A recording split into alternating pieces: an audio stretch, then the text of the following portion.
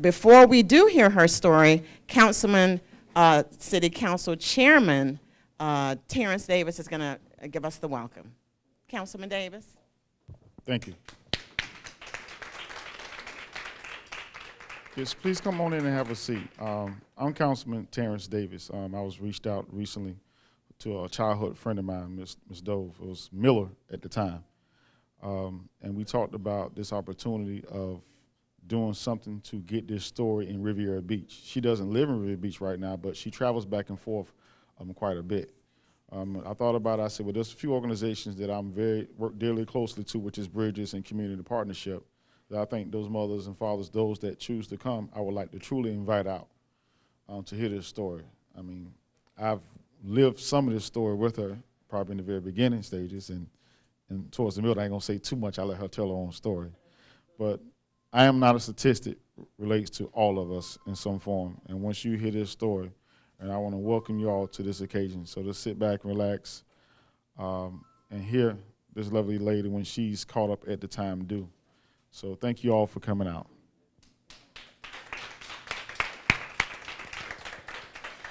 Thank you, Councilman Davis, and we're going to hear a little bit more from him a little later after our author speaks.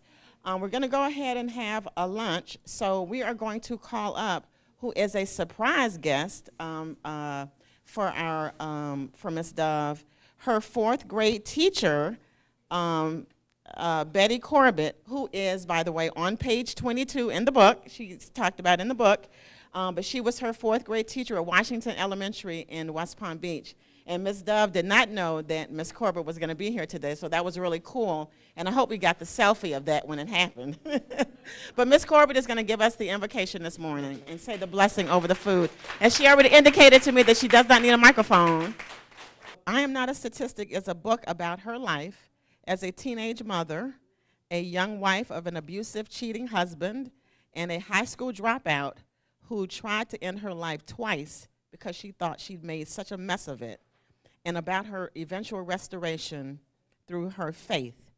She'll be able to fill in all the blanks, but today I want y'all to know that she is an accomplished educator.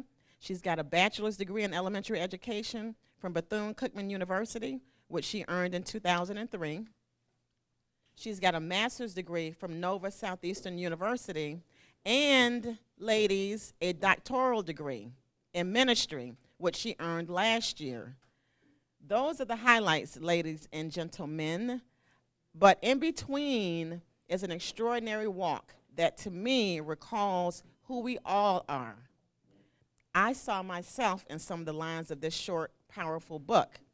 I saw, for example, my young friend, Tyler Lawrence, who just got up to walk to the table. Tyler, turn around and say hello. Because she is on a similar walk as the young Miss Dove was, and she's working her way through. And I'm very proud of her. I don't know her super duper well, but I know that I see a lot of promise in her. And there's her little lady, Miss Schuyler, who handed y'all, some of y'all, her books earlier today. I also saw my own daughter, whose life is nowhere near as complicated, but it could have been had she made different choices. In other words, there but by the grace of God go I. Really. And I'm so glad there's so many black women in here. You know, should I say race? But so many women in here, because I think her story is just so strong, and once you read it, you'll see what I mean. But, you know, what I really like about the book is how simply it is written. It doesn't harp on those things that dragged her down. It tells what painful things happened, what poor decisions she made, yes, but the focus is on her spiritual journey and on the lessons that she learned, and on those small things that happen to all of us every single day, you know, along this path of life for good and bad. And she ties scripture to every single step that she took. It's very fulfilling, it's very enriching, and very empowering. And it gives hope and direction and connectedness to the one being that is always there, whether you realize it or not. And we all know who that is. Mother, Father, God. That's what I call him. So it's a great book written by an extraordinary woman who, by the way, grew up here in the great city of Riviera Beach. She now teaches reading at the middle school level in the school district of Flagler County near Daytona Beach. She's the mother of 3, and she's a licensed minister through Calvary Network International. But before I bring her up to tell her story, I want to tell you one other thing. Besides her noted accomplishments, which you will hear more about, she also beat thyroid cancer. The disease struck in 2010, and it has damaged her trachea and her vocal cords. So the sound of her voice is affected. And when I asked her about it yesterday, she struck the same tone that you'll read in her book. That, and I quote, this is what she said to me yesterday: "The enemy tried to take my voice because he knew I had something to say. But he's not going to silence me, even if it meant putting it in a book instead." And guess what? That's exactly what she did. So ladies and gentlemen, please welcome Jawanda Dove.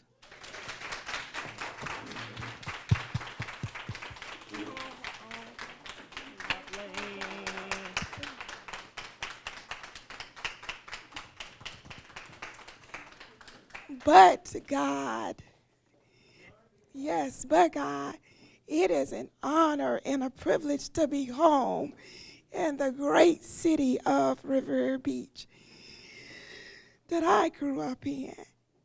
Amen. I would like to thank Ms. Cobb, Ms. Thomas, and Councilman Davis, and all of you for joining me on today to hear my story. But it's all for His glory. It's all about someone that you may know, or it could be you. But with my life, I want to inspire and empower others to go from hopeless to extraordinary, because you are not a statistic.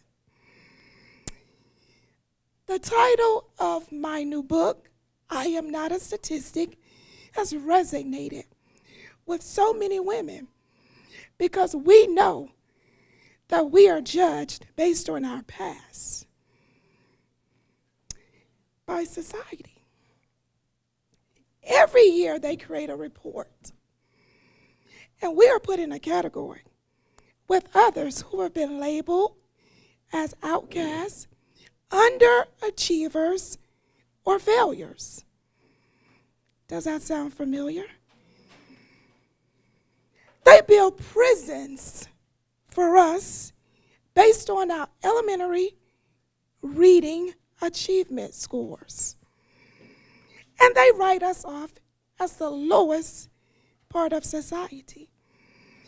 But my God, but whose report will you believe?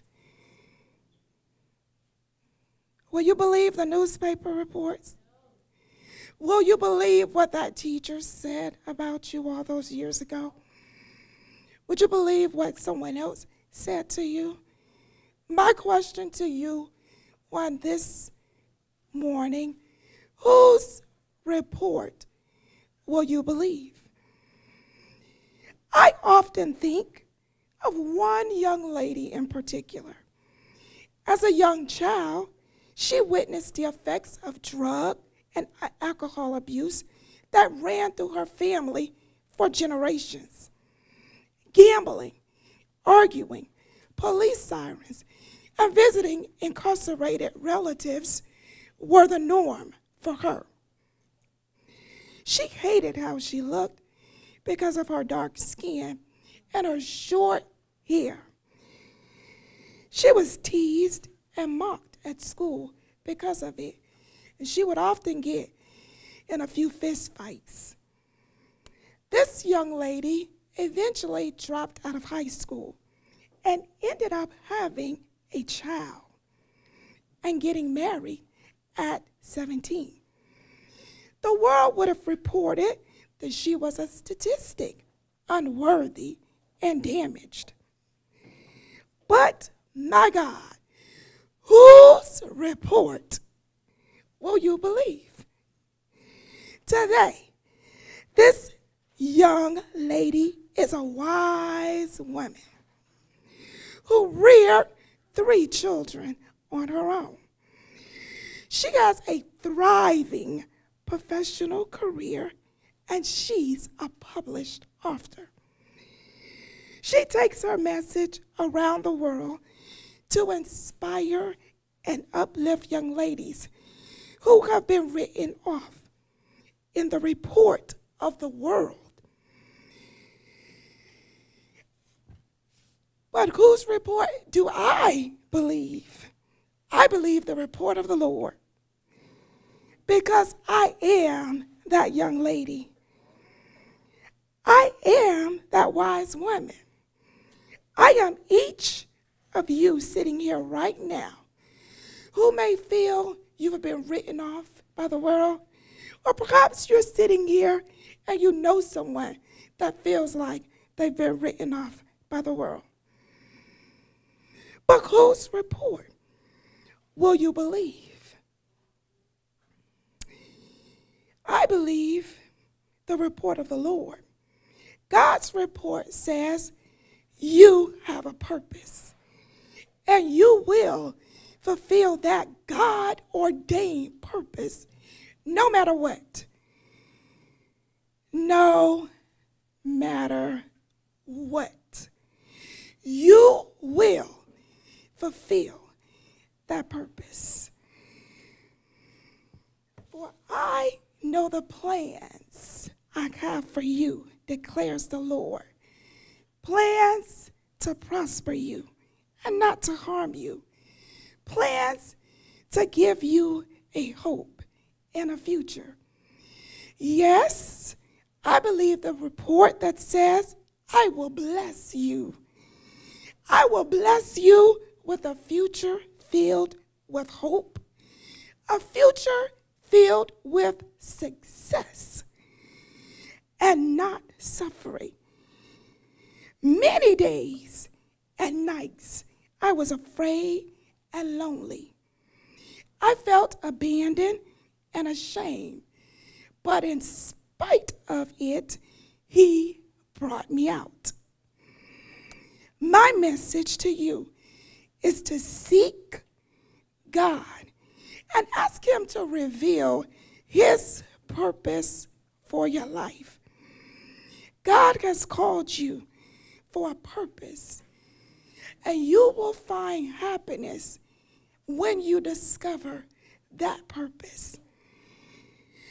You must overcome fear, failure, disappointments, heartbreak, guilt, and shame. And you must set goals for your life. And you must have dreams and dream big. Dream big. You serve a mighty God.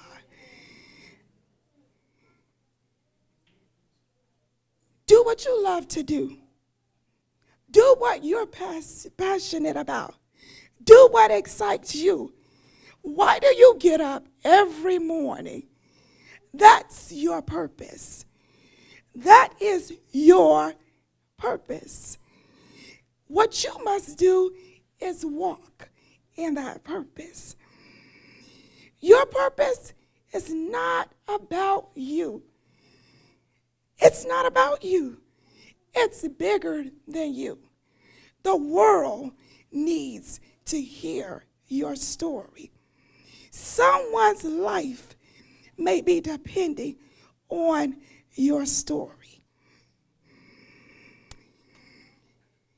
For example, the enemy, everything the enemy tried to use against me, I am now ministering to speak life into others. It hurt. It was painful, but my pain produced my purpose. And I will fulfill that purpose. My mess became my message. It's for his glory. The Bible says we overcome our enemy by the word of our testimony. Therefore, this book is a declaration of how my God has walked me through from the guilt and the shame of my past to empower and inspire others. God is 100% for your success. Everything the enemy tries to use to humiliate, discourage, taunt, mark, or bring shame will push you into your purpose. My pain and my daily needs cause me to seek God like never before. The pain caused me to walk into my purpose. The enemy meant it for evil, and he meant it for my destruction because he understood the call on my life, and he understood my kingdom assignment. Regardless of the plot of the enemy, distractions, delays, and trials of life, you must make a conscious decision to have faith in God no matter what. God is on your side. He's 100% on your side. Follow his plan and you will have good success. Everything I thought the world had to offer me, I had to give it up. And it hurt at the time. But again, my God, whose report are you going to believe? Part of my assignment from him, is to share what I've learned with others, to encourage and to empower them, not to become a statistic. Sometimes I reflect over my life and the challenges I've survived, and I just dance and shout, hallelujah, thank you, Jesus. Glory, hallelujah, thank you, Jesus. God has been so good to me. As a matter of fact, he's been beyond good to me. My being alive and in my right mind today is nothing short of a miracle. I don't care what anyone says. I am a success, not a statistic. If God can do it for me, he can do it for you. And on this day, in my closing, I want you to decree and declare, I am not a statistic. Thank you.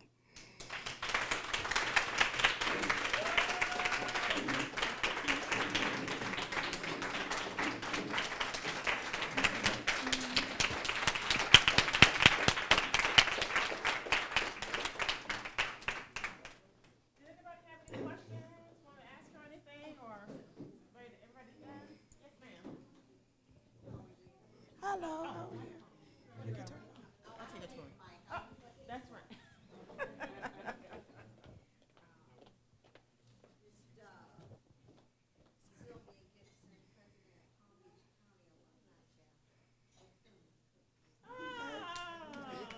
Let's go, Wildcats.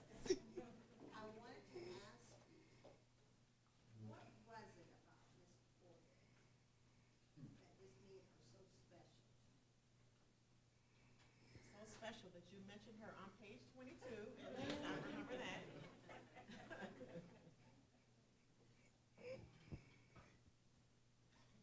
Well, you want me to tell the whole story? Okay. Well, I was really bad in class in school, and I was a troublemaker, and I would get into a lot of fights. And so Miss Corbett knew that other teachers in the school would give me a hard time. So Miss Corbett took me under her wings to push me so I wouldn't beat anybody up in her class. So she would give me extra duties, pass out the paper, spelling bee, give me the speaking, out speaking to show that I was very bright and very smart. And Miss Corbett was a really professional, and Miss Corbett would come to class every day with her fishnet stockings.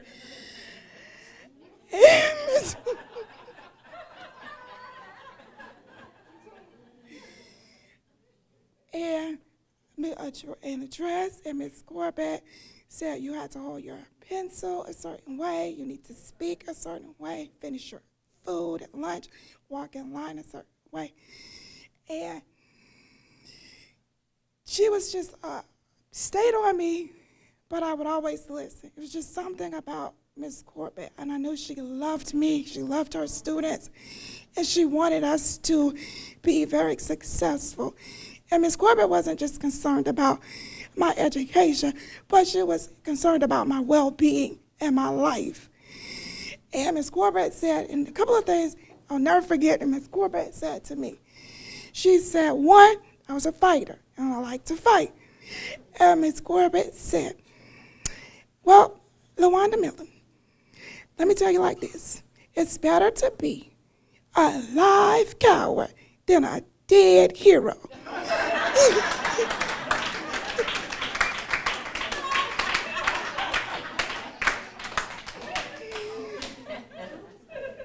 So I think about that a lot now.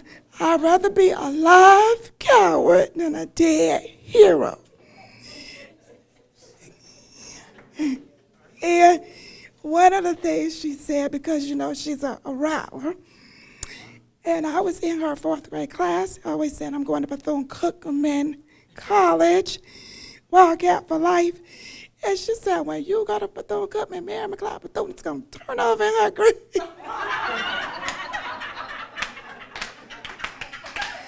But I love Miss Corbett. Speech.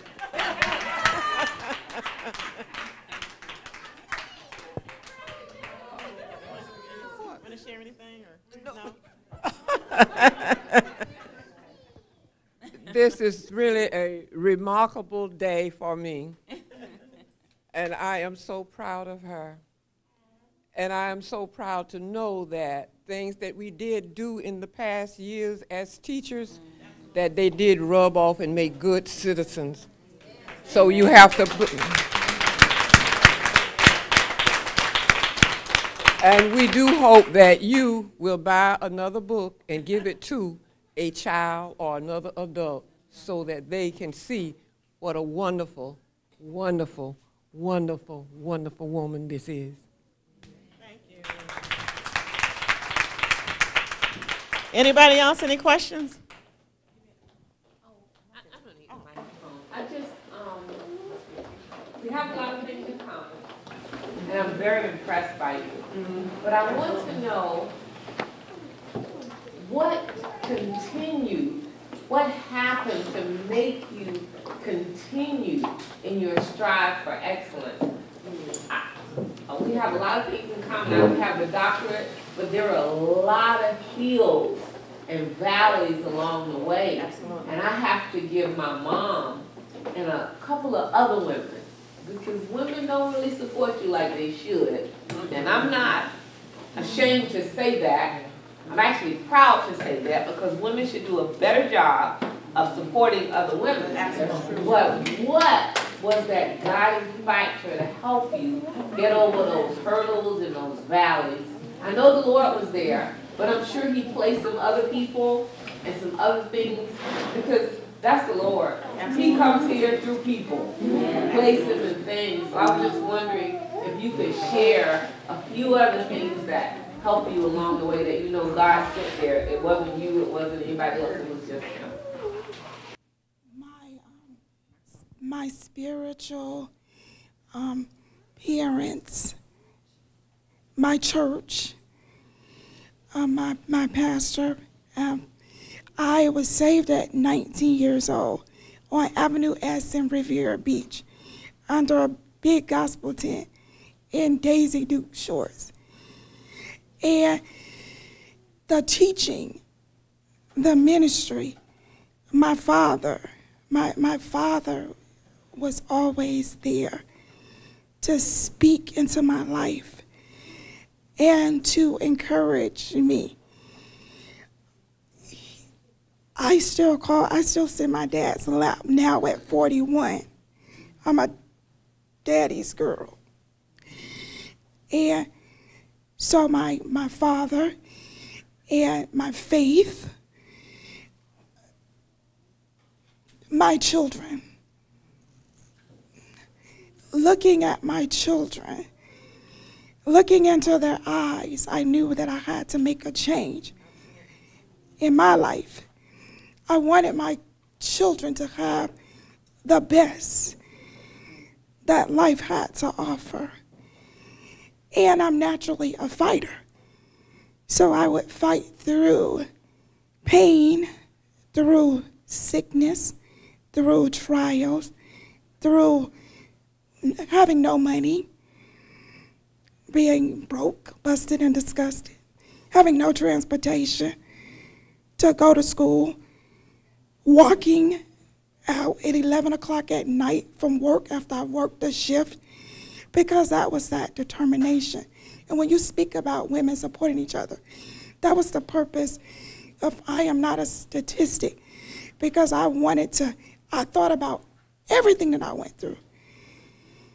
And I wanted to be able to pour into others, to say, I've been there. I'm listening, I understand. I think I've experienced almost everything that you could possibly experience in life, and I've made it.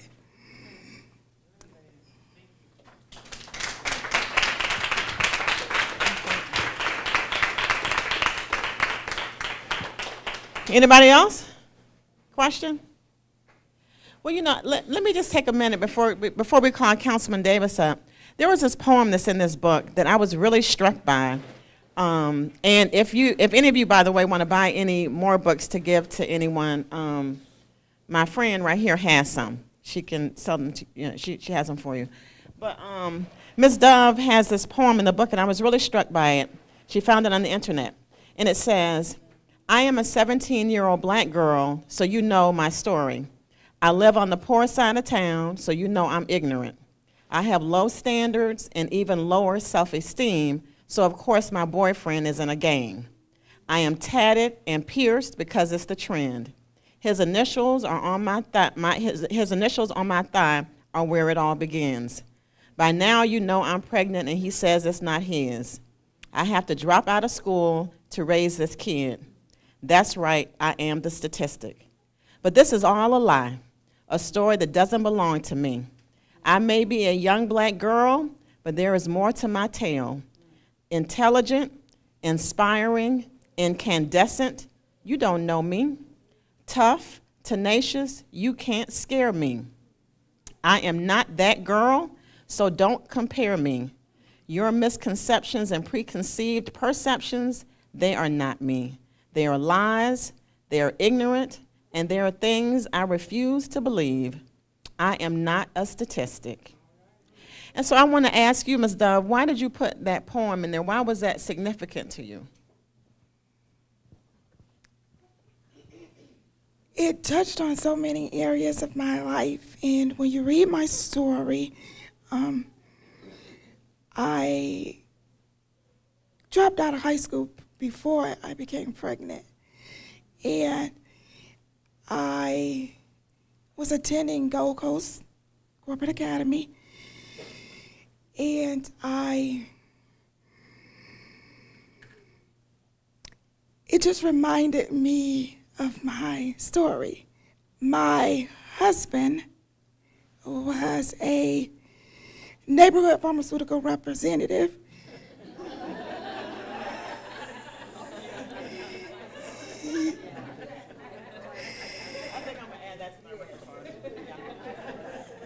And so you can use your inferencing skills on that one. So he was a neighborhood pharmaceutical representative, and he was sentenced to a lengthy prison term. But I was always a bright, articulate, educated, honor student. And I had a lot to offer. I just got on the wrong path. Took some detours and went down the wrong path. And so I just wanted to let the world know that it's not about what you're going through, but it's who you are. Whatever you're going through is not who you are. That's just something I went through. But I'm not that person. I'm smart, I'm educated, I know right from wrong, I know morals. That's why I was married at such a young age. I didn't want to. And my father and I, we talked about that. I did not want to have a child out of wedlock. Of course I wanted to be married and raise children with a husband, a father. So that's why that was it. Wonderful. Anybody else? Any questions? Any comments? Anybody before we call up Councilman Davis? No? All right, perfect. Thank you.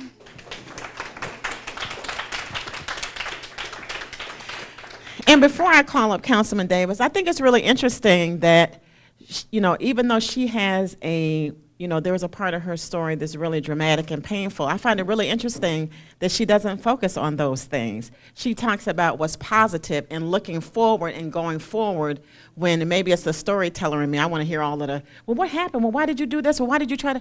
But, I think that's really good and that's positive and that's perfect. Absolutely. Okay, so Councilman Davis is going to come up and help us close down our big event. Before I get started, I just want to say thank you to the young man for coming out. Really do. I sent some stuff out. Her story wasn't just about motherhood; it's about fatherhood too. I was going to talk about some of the negatives for fun, because I grew up with her, literally like 5 years old.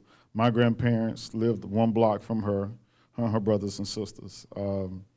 We had some energetic times that we can say. But listen to me. This young lady, once you read that book, there's no excuse for you not to succeed. And I'm going to say it again. If you read that book and stay in touch with this young lady, it's your fault after that. I've watched her go through some things when we were young children. We might be lost contact at right about middle school. I think it was like 7th grade. You went to Watkins, I went to JFK Middle School, and I was happy not to see her again. But we had, in the neighborhood, you may fight and play, but nobody else came to the neighborhood and mess with you. And we had that understanding. So around about 1996, which is maybe another 8 years later, I was going through some tough times in life. A lot of my friends were getting shot on Tamarind. They were leaving Riviera Beach, going over there selling drugs, big drug war. And then I found myself left with just one friend left. And I didn't know what to do. I know I wanted to go to college. I know I want to leave.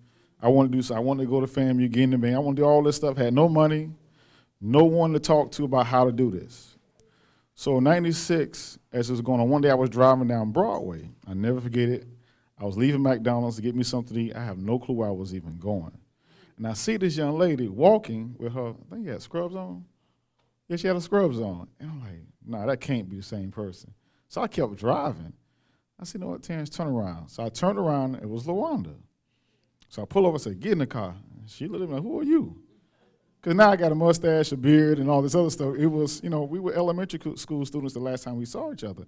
And then I told her who I was. She still didn't remember. Then I had to revert back to a motorcycle accident that she was a part of. That one of my uncles hit her with a motorcycle when we was kids. And then she was able to kind of tie the story back to who I was. And at the time, she was she had children. There was little ones. And at the time when she talked about just now, she had no transportation. She was going to school. I think she was just getting off the bus. Were you transferring buses? You was walking. That's a long walk. Because because you was working in West Palm Beach at the time with children who were born HIV and AIDS. And I remember I got in the car and I gave her information. We talked on the phone. She talked about going to Palm Beach State College and eventually going to Bethune-Cookman University. I'm like, wow, that's cool. I knew I want to leave, and I'm listening to her story. This is in '96, and spring of '96.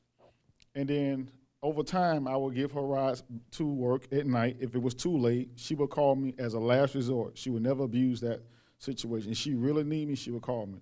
Sometimes she'd call me, could you bring me lunch? I'm just that kind of dude. I'll look out for you if you're doing the right thing. And I would do it. And then maybe about 6, 7 months went by. I had an opportunity to meet someone else that inspired me in my life to open up opportunity for me to go to college in California. Not knowing, when I lost contact in '97, is that when you went to Cookman? Not knowing. We both left Riviera Beach and Palm Beach County at the same time, not even knowing it. And my drive started with that conversation with her, watching her with 3 children, correct? It was 2, the boys. Felt like 3 when I was playing with them. She had 2 boys. I would go to the house, we would play with the children, but at that time, she had 2 children, working, walking to work, walking to school. I'm like, man, she don't have no help, and she's doing it. So a guy gave me an opportunity to go out to California, and I never forget. And I got there. I met a gentleman by the name of Chris Roach, who's from Fort Lauderdale, Dillard High School. And I'm like, man, I'm on the other side of the country. What the world am I doing? I had $125 in my pocket. And I always said I was never come home empty-handed, even if I have to be homeless. I ain't coming back here. And Chris Roach walked up to me. It was 30 degrees. He had on shorts and flip-flops. He said, man, if you can survive the first year here, you can survive anywhere. And I thought about when I meeting her, what she was going through. We never even talked about it to this level. I would have never ever thought that, that one stop in that car ride would inspire me to take a chance and go to the other side of the country to even foresee coming back here being an elected official to serve the community I serve in. These two, this young lady, when you think about it, let me tell you something. God, and then we came back in contact, was it 4 years ago when I got elected? Right before I got elected on Facebook, and then that's when the cancer hit your throat. Then we had a conversation, we were talking, when all of a sudden one day her voice was gone. And we back into a conversation all over again, we just talking through the process, and she kept talking about her book. And then all of a sudden I get into a re-election and her book is finished. And I told her, I said, I would love for you to make sure you come back to Riviera Beach. Because Riviera Beach needs to hear your story. It is so powerful. And I had staff got Walter recorded, because this is something that those who unfortunately could not be here today, they would get an opportunity to hear this on Channel 18 on cable channel. But I would definitely encourage everyone here, when you have some time at the end, to maybe share a few moments with Walter about your testimony, about what was your experience from today. He'd take about 15, 20 seconds from you. And just talk with her briefly. Do you mind? Well, I know you're going to do that. She'll give you her information. She's just that type of person. But I just want to say thank you all for coming out, LaWanda. Just keep doing what you're doing. And it's powerful what you're doing. So we both busy. We still find a way to stay in touch. I just don't know what to say at this time. It is really good to be in the room to see people feeling what you're going through, what you went through, and be able to touch people. And I want you to keep telling people, because these little children, the one little ones, and there's some more children getting ready to be brought into the world, you're going to change their lives based on this experience through their parents. And I can really appreciate that. And thank you so much for coming back to Riviera Beach. And Ms. Corbett, we want to say thank you, because if it weren't for you, there would not be a LaWanda today. Thank you so much. I remember, because you used to pop me too. I wasn't even in the class, she used to pop me. I was just bad. I would run in the classroom just playing around chasing people, and she'll pop you. But thank you, though, Ms. Corbett. You've inspired all the people, all the little kids in T and S Avenue, Christina Webb, which is my cousin, LaWanda, and we're really good friends, and all of us, we made it. And thank you so much. And to Ms. Gibson, thank you for what you're doing in your years of service, teaching in the school district. Thank you, Ms. Mickens, for coming out. And to all the mothers of Bridges and the young man, I want to say thank you all for coming out personally And all the guests whose names I do not know, I have to say thank you. All right?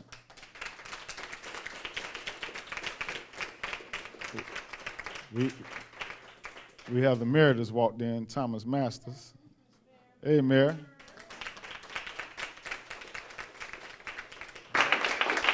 But do anybody have a question to ask Ms. Dove? At what time does the food start? They took it away. Too late? Okay. Yeah, they took it away. All right. Yes, ma'am. I am so excited that you shared that, Ms. Dove. My name is Evangeline Mohammed. I am with Regis of Riviera Beach. I've read a book a while ago. It was about the Rwanda genocide. And the question that always came up to me, how did that person find that endurance, the strive to continue? And your message is that within the power of God, you find that and He gives you that stamina to fight for something better. And for the teachers that invested in you. I'm from South Africa, and you know, I was the ordinary young girl. I wasn't up to mischief, but the educators would say that was mischief because you're not in compliance. If I say stay quiet, don't be too playful, don't, be a clown, and that was basically my personality. I was the clown child. And everybody had a bad word about me on the street, but I was reared in a Christian home by one single parent. And I mean, my mom was so strict. She was like, head over, crazy dad. That was my crazy dad figure. And you know what, it was a tough childhood experience, but I can just say thank you. Because through it all, that you had people like the teachers that trusted in you, you had the neighbor that told you, you are that girl, you can achieve. And for our parents, we have children, be that person that stand behind your child and say, you can. I believe in you. If the teacher there don't believe in you, I believe in you. Share it with your neighbor's child. Be the parent to that neighbor's child and say, I do believe in you. I see you. Because what you have shared, your dad was there, and I love that. Because a lot of our parents, where we come from, we don't have that father figures in our lives. Our children don't have that father figures, and you were fortunate to have that. The dad in your life, he lifted you up and he kept you there. He said, my girl, you are that princess. And I love that about your story, that you brought that dad out and shared with the public the importance of the father figure in the children's life. And I had a father figure which was my principal. It was so weird. I didn't like talking to the principal. I was like in 12th grade and he came to me on the playground. Don't sit on the cement. And I was like, what is it now? Because if you see the principal coming to you, everybody's like, what did she do? I was like, just leave me alone, I don't want to be branded. I didn't do anything. And he came to me and he said, I am so sorry. I didn't see you. I see you today. You are that girl that everybody is saying you are. I was, what, 16, 17? I was like, what is this man talking about? Just go about your way. But as I grew older, I realized the word about me on the street wasn't all that wonderful. I thought I'm maintaining my me, but it wasn't a beautiful me that the world saw. But when he in his adult capacity came to me and shared, I see you. You are a good girl. And I made that flip of, you know what, if he see me being good, the others have something out there I didn't even know. But guess what? I need to do better. I need to do better and show the people this Evangeline that this man is saying. And from that point onward, I strive to be this wonderful princess girl that your father say you are. And today I'm here in America. I don't even know how I landed here. I never wanted to be in America, but I am here and I'm plugging into my community and I love it. I love it and I love the people. It's like my own sisters and family. So thank you so much for blessing us with your story. Thank you.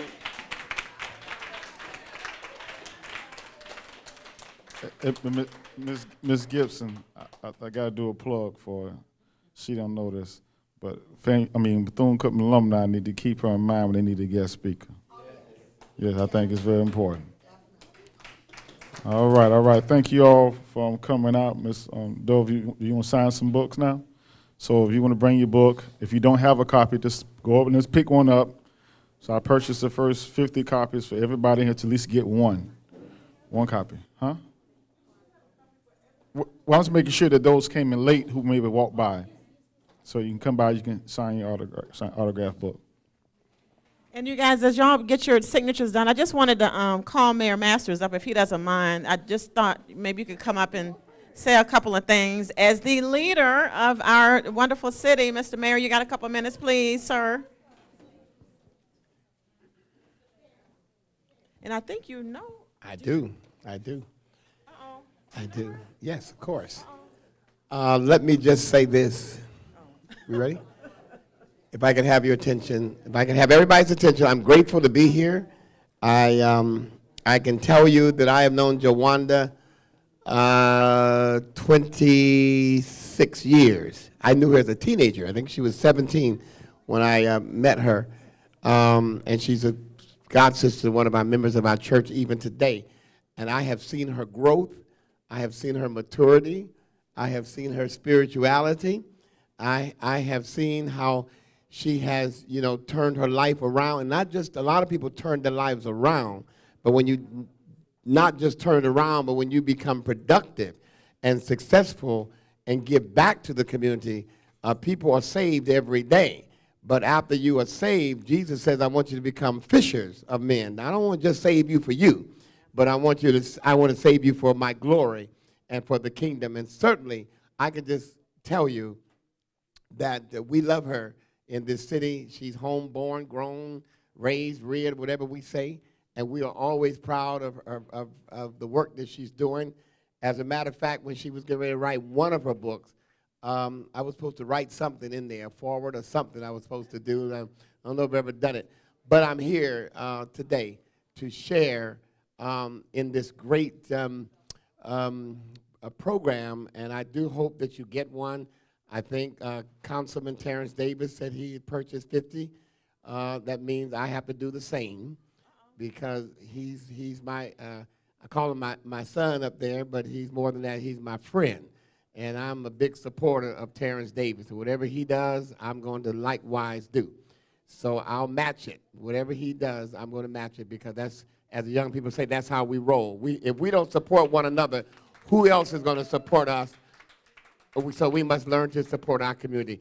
I'm grateful, I'm thankful to be here and to share with such a great young lady that I have known. And guess what? She's going to be my radio guest today. We tape at 4 o'clock, and you will be able to hear her on 102.3 on Sunday morning at 6:30 a.m. Thanks to Marion, who's always set our guest up. And always on my team. Plus, she'll be heard around the world. So you heard her today, but Sunday morning, she'll be heard around the entire world. Give her another hand.